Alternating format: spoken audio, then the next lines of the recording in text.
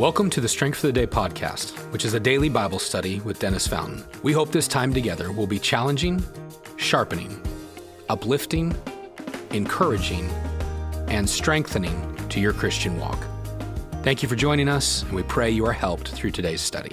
Hey, welcome to the month of April, and I hope this episode finds you entering into this new month. Looking forward to this springtime and the summer, and we are looking forward to a new adventure here in the book of Philippians for the month of April. Last month, the month of March, we were in the book of Judges, and today we are picking up in the book of Philippians, and so we'll be in this book for the entire month of April, of course, during the weekdays, Monday through Friday. And so I encourage you to push this out to somebody that you think this might be an encouragement to in whatever venue or whatever social media outlet you're listening on, whether it be Facebook or YouTube or Instagram or Spotify, whatever it is. I hope that you are encouraged by it and maybe would encourage someone else to jump in with us in this study. The book of Philippians, written by Paul, it's one of a number of letters that Paul wrote, but it's one of what we call the prison epistles, or the letters that Paul wrote from prison. That would be Philippians, Ephesians, Colossians, and Philemon. And of course, Paul would write this. He was arrested and taken to Rome. He would write this from the prison cell in Rome to the believers at Philippi, whom he had began a relationship with all the way back in Acts chapter number 16. A number of years earlier, before he actually wrote this letter, you can find Paul receiving the Macedonian call from the Lord in the city of Troas. And Paul would travel, of course, Troas, modern day Turkey. Paul has been on a missionary journey from Antioch to Derbe and Lystra and Iconium and different places that he traveled. Ends up in Troas, and the Lord sends him across the water to Philippi and to the area of Macedonia. And Paul would go there. He would meet a number of people, one of them being Lydia that we read about, one of them being the Philippian jailer because they got arrested for their faith, put in prison, and then God would work a miracle of Paul and Silas, their chains falling off at night, and the Philippian jailer coming to them and saying, "What must I do to believe to be saved?" And of course, they reach him in his house, and I believe it's in his house that we would see a church started, and Paul would minister to the believers of Philippi for just a very short time, but always have a really a great place in his heart for them, and we'll see that even today as we get started. The theme of the book of Philippians, some people think it's joy, others think it's striving together for the faith of the gospel. But I believe if you really kind of look at the holistic view of the church, of the book of Philippians, you would see a theme of Paul desiring believers just to grow in the Lord. Hey, keep growing in Him. And we'll kind of see that as we go through this book together. So this morning, we're just going to cover the first 5 verses of this letter from Paul to the believers at Philippi. And so let's read this first 5 verses, this introduction, and then we'll grab some thoughts and we'll be done. All right, Philippians chapter 1 and verse number 1, it says this: Paul and Timothy, bondservants or slaves of the Lord Jesus Christ, to all the saints in Christ Jesus who are in Philippi with the bishops and the deacons. Grace to you and peace from God our Father and the Lord Jesus Christ. I thank my God upon every remembrance of you, always in every prayer of mine, making request for you all with joy, for your fellowship in the gospel from the first day until now. I love how Paul opens this up. Of course, if you've read some of Paul's letters, you know that many of his letters open the same way.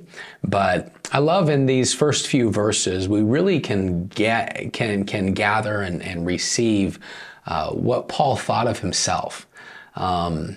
If you open these pages, Paul immediately labels himself, Paul and Timothy. What are we? We are the bondservants. We are the servants. We are the slaves of the Lord Jesus Christ. That phrase, bondservant, it means I am bound to serve. You know what Paul was doing? Paul was identifying who he was and who he served, what the Lord meant to him. He was saying, he's opening up in humility. I am recognizing that I am nothing.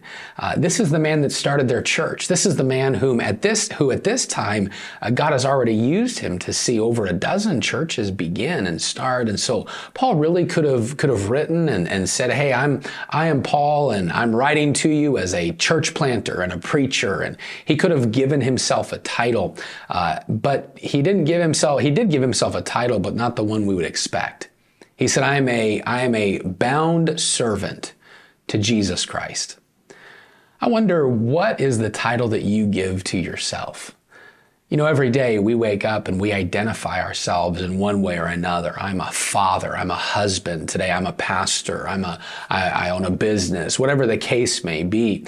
I wonder if we really quickly identify, you know what, I'm a bound servant of the Lord Jesus Christ. I love Paul's humility here. I love how he identifies himself. But then he also identifies who he's writing to. Verse number 2, he says, I'm writing to the saints, I'm writing to the bishops and the deacons, not just the leadership, not just the laity. I'm writing to everybody, to all of you. It shows us Paul's heart for people. And then I see his greeting, verse number 2, where he says, grace and peace from God our Father to you. This is Paul's request, really just kind of a generic introduction that he gives. I'm praying for grace and peace in your life, for you to know God's favor, for God's rest to be in your life. And really in just these 2 short verses, we can find a quick challenge from Paul. We can realize that Paul did not view himself as a celebrity Christian. You know, sometimes we can do that. We can view ourselves as being in need of the attention and what everybody wants to give to us or should give to us. Whereas Paul writes and he says, hey, I am just a servant of the Lord, and I care for every child of God. I'm not writing just to the leadership. I'm not writing just to the people who are maybe seen as lower. No. We are all servants of God, and I'm writing to you in love. I wonder if people would be able to look at the life of Dennis and say, Dennis, we see you as a bound servant of the Lord who just loves people. And when I look at the life of Paul, that's what I see. But then I also discover Paul giving them kind of some praise of some things that he's thankful for. Verse 3, he says, I thank my God upon every remembrance of you. Always in every prayer of mine, making request for you all with joy, for your fellowship in the gospel from the first time until now. You know, when Paul thought of these believers in Philippi, he thought of them with a heart of gratitude. He looked back at them and he realized that they had impacted him. And as he thought of them, it brought joy into his life, and it brought this spirit of thanksgiving into his heart. Well, what's he thankful for? Well, he's thankful for the fellowship in the gospel from the first day until now, for their camaraderie around the faith of Jesus Christ. And you can go, and we are going to study the book out, but if you just kind of sat down and did a casual reading of the book of Philippians, you would find that Paul doesn't reprimand these believers very much. He doesn't give them a lot of to-dos. He really just encourages them to keep walking with the Lord in their faith. You can very quickly gather that Paul looked to these believers as a group of people that he truly enjoyed being around, loved the fellowship. I believe the believers at Philippi, I think even the believers at Ephesus, when you go to Acts 20, you can see this from Paul, and he wrote this to them as well. But what I see is just this simple thought that Paul looked at the faith of the believers of the Philippians and he said, man, your faith is encouraging me. You are a blessing. As I think about these introductory verses that Paul gives, really 2 thoughts come to my mind for us today.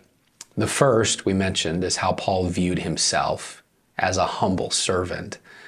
But the second is how the Philippians, how they impacted Paul through their fellowship, their encouragement, the joy they brought. And from that, I kind of walk away with a challenge of, I wonder if people look at me and say, you're an encouragement to me. I think all of us would like to say that, But I wonder, can people, like Paul did with the Philippians, can people thank God for their interactions with me because of the encouragement that I am to them? You know, today, as you and I go through the day, if we would view ourselves as just simple servants of the Lord, man, our interactions with people today are going to be an encouragement. God will use you to encourage others as you and I go through the day. And may that be our prayer request.